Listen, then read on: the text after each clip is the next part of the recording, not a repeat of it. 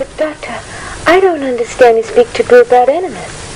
Most of the officers I know use them, even those who won't admit it. Marilyn speaks candidly about enjoying enemas for health reasons and for sexual pleasure. And she speaks of receiving enemas from her housekeeper. This has led to Murder Theory 3.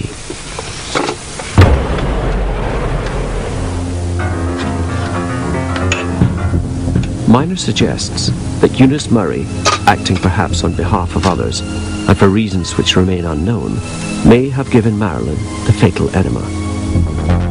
He emphasizes the fact that when the police arrived at the house on the Sunday morning, they found the washing machine running.